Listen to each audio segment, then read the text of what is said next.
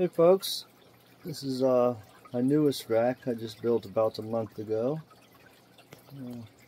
4 10s, 40 breeder, 3 20 talls. Check out first tank down here. We have my L181 peppermint breeders. There's the female right there. There's some black Schultzii corridors in there also. This tank is the L519 Kiefner, or Planet Catfish calls them the stone catfish. There's also a group of albino gold lasers in there. And there's some baby 519s in here also, which is really odd because in the last few weeks I have gotten 3 different spawns from this one group, which I've never seen before that quickly. Very odd. They always kick the eggs, so I must have missed the first batch. Just found babies in there, but I found 2 more batches of eggs. Has anyone seen that before?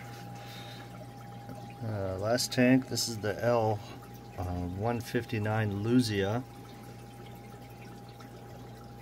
It's another Ancestral species. And then there's some Corydorus duplicarius breeding group in there.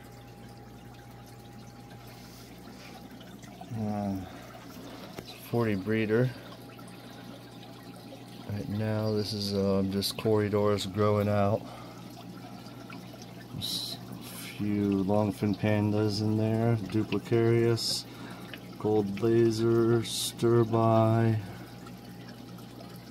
and there's some simulus in there also. A couple random guppies. Alright, up top we got the beautiful Corydorus equus. Really are a very lovely cory.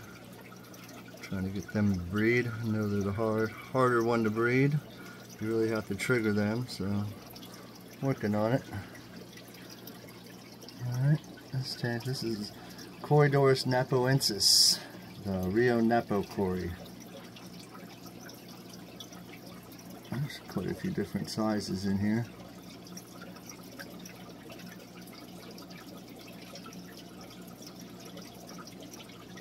Most of them are hiding.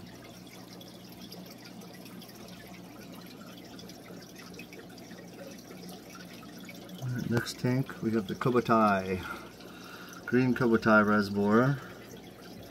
I'm about to move them. Hopefully they've dropped some eggs in all this Java mouse for me. And this last tank, you probably can't see them, but there's some blue Carry Tetras in there. Hopefully dropping some eggs for me. Alright folks, thanks for watching.